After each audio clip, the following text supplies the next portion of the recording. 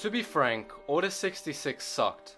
We watched as many of our beloved Jedi were slaughtered, Anakin's descent to the dark side, and of course the clones we had known and loved become brainwashed into killing them. All of this due to Chancellor Palpatine and his hidden agenda. Although the Republic had its flaws and Order 66 was an unexpected plot twist in the Star Wars franchise, it still doesn't stop our nagging curiosity as to why the Jedi did not see this coming, and why certain events that alluded to Order 66 were met with utter ignorance. In this video, we will be explaining 3 moments where the Jedi, with just a little bit more intuition, could have uncovered the plot, overthrown Palpatine, and restored order to the Republic.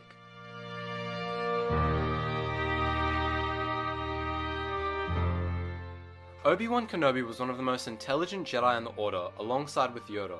Throughout the Star Wars films and the Clone Wars TV show, we see Anakin and Padme develop feelings for each other, and thus they harbored a secret relationship that, if found out, would get Anakin banished from the Jedi Order, as well as tarnish Padme's name in the Republic.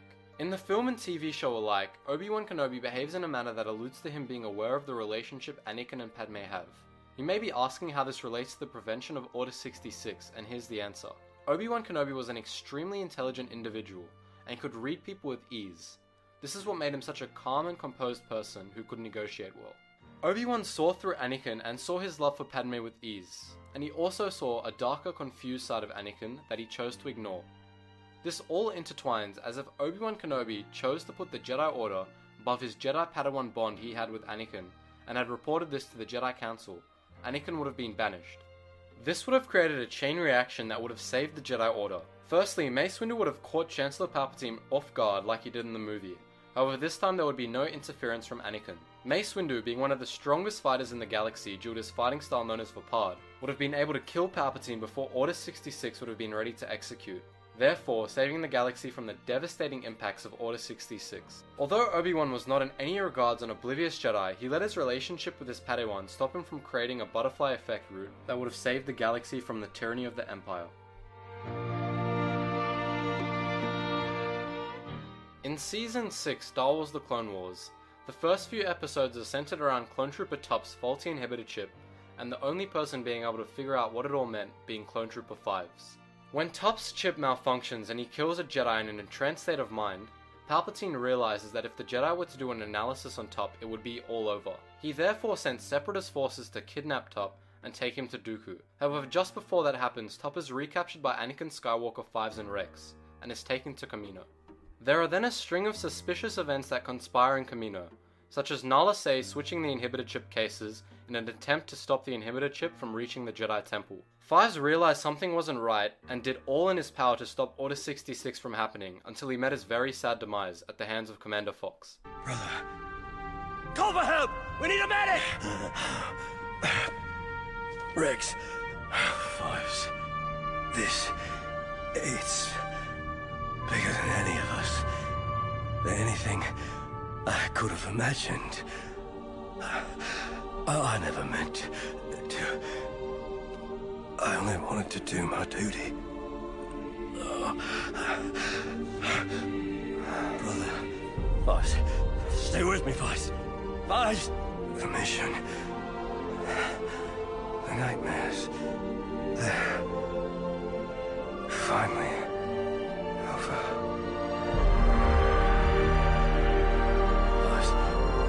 No, 5's. Come on, 5's. Don't go. Stay with me. Stay with me. 5's. 5's. Don't go.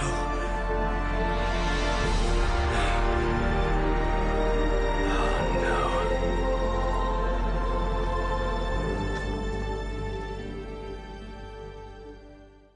The reason this whole episode of events could have led to the prevention of Order 66 is that if the Jedi that was stationed on Kamino, Shaak Ti, had the intuition of 5's and realized the lies and deception of Nala Se were the work of a conspiracy, she could have notified the Jedi Council and they would have immediately examined the inhibitor chip and foiled the Chancellor. However, due to Shaak Ti's naivety, she tried to capture 5's after Palpatine claimed that 5's had tried to kill him. 5's then desperately tried to tell Rex and Anakin before being shot. Anakin, already with a clouded mind, did not reflect on the last words of 5's. Captain Rex was the only one to see the truth in 5's words and ended up removing his inhibitor chip, as well as convincing clones Wolf and Gregor to do the same. When the Jedi Order eventually realized the extent of Chancellor Palpatine's plan, they still had ample time to stop it. The traditional order of events that panned out after the realization of Palpatine's treachery to the Republic was Mace Windu making the rash decision to bring 3 other Jedi in an attempt to arrest Palpatine himself. This then led to all the Jedi but Mace dying, and then a duel ensuing in which Mace Windu wins. However, an unstable Anakin enters and insists Mace puts him on trial instead of killing him. Palpatine then convinces Skywalker to join the dark side, and therefore, with Anakin's help, they kill Windu. If Mace Windu had not been so rash and looked at all the angles first, including Anakin's obvious instability and his ability to contact the Security Council to initiate Order 65, rendering Order 66 useless, the entire Star Wars franchise would have played out differently. If Mace Windu had taken the time simply to contact the Security Council instead of impulsively arresting Palpatine, the order known as 65 would have been enacted. Order 65 is the order that entails all units of the Grand Republic Army to view the Chancellor as a threat to the Republic, therefore giving any unit the authority to arrest him, or if necessary, execute him. If Palpatine still tried to execute Order 66, it would not have worked, as the clones would already have Order 65 running.